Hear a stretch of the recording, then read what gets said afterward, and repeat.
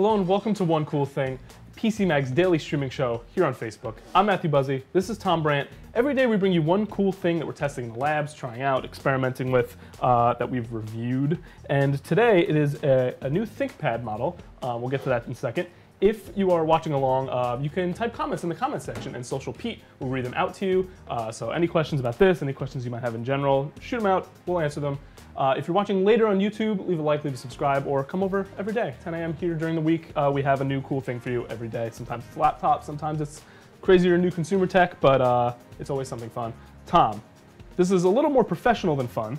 Yes. What do we got? We saved the best business laptop for Friday morning for you to, right as you go in the weekend, to think about all the business that you need to do on Saturday and Sunday. That's right. But in all seriousness, this is a great laptop for business, and that is really where it's going to be used the most. IT departments from large companies and small companies and medium-sized companies will be buying this thing in droves because it really is the best mainstream business laptop if you are deploying a fleet of them. Sure, buying in bulk for your employees. Yeah. We use an older version of this here. Yeah, indeed. We actually, when we are not reviewing laptops, we use the Lenovo ThinkPad T480, which is issued to us by our business. Or your business. And it is a very good laptop.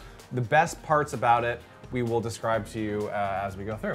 But yeah, it feels nice. I'll start with that. It feels like a high. Oh, what's the price? So it starts kind of low, but this one's kind of. Yeah. Okay. So the story of this T480's price is that it starts at $900, right? $959. But do not buy the $959 version if you are, unless you're thinking about using this at home, because as you'll see in our review at PCMag.com, that version has a 1366 by 768 screen, which is very low. That's like you really don't 10 even or see 15 years laptops ago. with that anymore. Yeah, and in addition to that, it has a 500 gigabyte spinning hard drive. These are like 15-year-old specs. That sounds bad. Yeah, for so for $960 too. That's not. Yeah, that's not cheap. And the reason for that is because basically that's twice as much as you would expect for specs like that. But the ThinkPad T480, like all ThinkPads, is ruggedized. It has like decades of design that's gone into this. It has the trademark finger nipple thing, and it's got other special features that they're really. So basically, the moral of the story is, if you are a business looking to buy a fleet of these, you're going to want to buy the configuration we have here, which has a list price of $1,800 for much upgraded specs, which we'll talk about. Yeah. But Lenovo, like many other manufacturers, cuts deals with businesses that are extremely proprietary. When you buy in bulk, yeah, but they're not public. They're negotiated. Like Tom like himself can't go down to the store and buy a ThinkPad at that price. But if you're buying 50 of them. So our model has an $1,800 list price. If you were issued this by your company, it's likely your company didn't pay $1,800 for it. Shh, that's the secret. Yeah. So that being said, $1,800. It's built nice. It looks nice. It feels nice. What is in it? Okay, so for that money, you get a Core i7 processor, the latest Kaby Lake 8th generation Intel processor. It says so on the sticker, like many other Intel-powered laptops. And you also get an SSD, which I believe is, how big is this SSD? How much storage we got? Let's find out. Yes, it's 512 gigabytes, which is perfectly adequate for the types of tasks that most non-creative business types will be using. Yes. Excel sheets. Yeah, a 512 gigabyte SSD will hold many data sets, unless you are, cracking the human genome, which I guess is already done. Yeah. But then you can also note that the version that we have of the T470 is available with this model. It's the middle configuration for $1,200, and it has an 8 gigabytes of memory, 256 gigabyte SSD, and it's a full HD display instead of this snazzy touchscreen that we have here. Ooh. Tell me more. So that's is this 1080p but touch? Yes, 1080p glossy touch instead of 1080p matte non-touch. Which honestly, if you are, if you've got all these input options here, you've got the excellent trackpad and the pointing stick here, you might not need a touchscreen. And a unmatched keyboard Oh, as yes. far as most people are concerned. Yeah, so I believe the Pro in this particular review by Eric Grefstad here on our staff is a swoon-worthy keyboard. Right. Is his description. Right. So swoon away. we are very particular here about keyboards, and this is by far the PC Mag's favorite laptop keyboard. It is excellent to type on. Even people who prefer the really shallow keys of the MacBook Pro agree that this thing really is an excellent keyboard. Our colleague Eric is especially a stickler about things like the directional arrow keys here. This is one of the few that have larger directional arrow keys. The travel is excellent. The keys are sculpted. There is no flex when you touch it. That's because it's ruggedized. This really is the best laptop keyboard that you can buy. It's true. And the touchpad as well feels very nice. So screen resolution 1080p. You said the processor i7 Coffee Lake, 8 gigs in this or 16? But it's, yeah. Oh, is it not Coffee? No. It says 8th gen. Right, but it's a KB Lake R it's version. 8th gen. Yeah. It's not the latest silicon. Ooh, trying to pull a fast one on us. We have a question. Someone wants to know how it compares to the X1 Carbon Generation 6. You're I'm jumping so the glad gun. you asked. You're jumping the gun. You clearly have done a lot of business this morning and are raring to go with the. They're looking to replace. They're out there looking to replace a Dell Latitude. They're home right now in bed. Are you? Yeah, right. Okay. So, all right. Well, let's go ahead and jump to that since we need to get some business done here with this.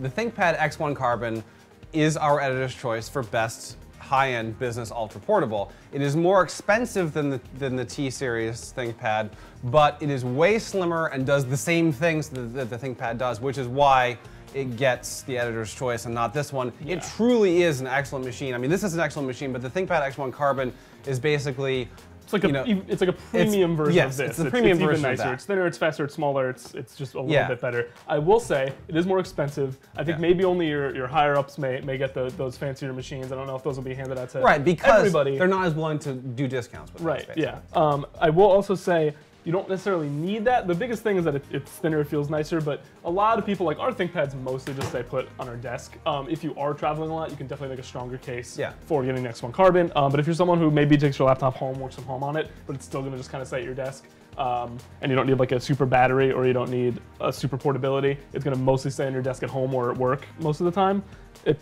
This is probably fine. So this is a more generally targeted version of the ThinkPad. I think the X1 Carbon's kind of a little more niche. Right, and the last difference, which we're going to talk about anyway, is connectivity.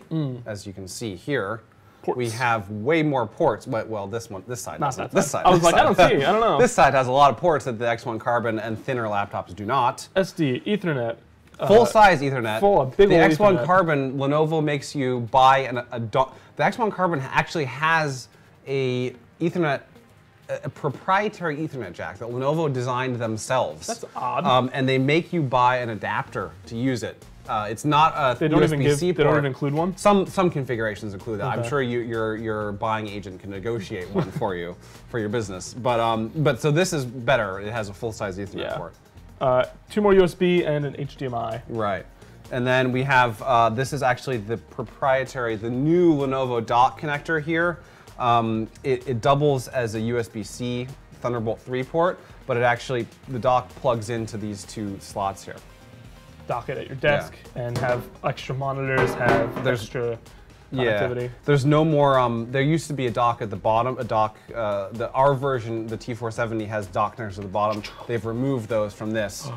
But actually, while we're here, tell me about this battery. I hear there's a lot about a battery. Oh, and to be clear, the ThinkPad Yoga makes the Yoga line. This is not a convertible. Right. It has a touchscreen, but there's no tablet mode. There's no flipping. Back to the battery. Yeah. So let's go down here, and you can see that the battery life is not what you would hope it would be. Oh no. And that basically we have a lineup of super premium, both consumer and business ultra portables here. They all did better than the T480. So why are we talking this up so much?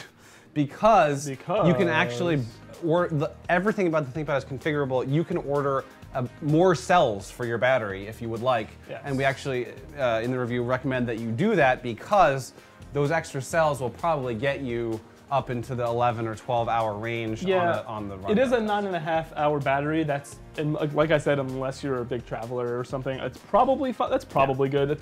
It's going to get plugged in during the day. You might take it to a meeting. You might take it home with you and use it from your couch without plugging it in. Or just buy two. These are swappable, and then you could get 18 hours. Oop, I don't want to take it out now. It's on.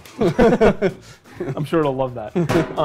Yeah, so like 9.5 is by no means like a short battery life, but yeah, if you are definitely, if you know you spend a lot of time off the charger, maybe get the hot swap or get the bigger battery pack. Other than that, its general performance is the best out of these, even though it's only KB Lake R, not true Coffee Lake. It still kind of beats the competition, which I also see is not Coffee Lake. But those will keep pouring in. We'll start to get Coffee Lake processors later. May not surprise you that it's not really, oops, go away Edge. It's not really a gaming system. That may shock all of you out there who wanted to do some hardcore gaming on your ThinkPad, but I regret to inform you that's not happening. And not only that, if you do things like exporting HD video or any other GPU accelerated task, this is not a great solution. There's a huge difference here on this chart. The only machine here with a discrete graphics card is the Huawei MateBook 10 or X Pro. And as you can see, Tex Pro. The Tex Pro. As you can see, it can kind of do things. It's not not like it's great either. It's roughly twice as good as any of the other ones, but it's twice as good as really bad. It's still only halfway to 30 frames per second. Right, so. Yeah, so that is the general rundown. I think we hit everything. The battery, the keyboard, the performance is good. It's a little heavier. Yeah, what is this weight here? 3 point something? It's not. Yeah, it's not super. It's not an ultra portable per se, but I really wouldn't mind toting this around the office. I don't think it's a problem, even if it's a little heftier than some of the competition out there. Yeah, it's 3.6, 3.74. 74 pounds was last year's model. This is 3.6 pounds. For reference, the 13-inch MacBook Pro weighs 3 pounds, so there is a difference of ounces there. We have another question. How safe is it being made in China? I mean, if we ask that question about anything, would we ever buy anything? That's my thought.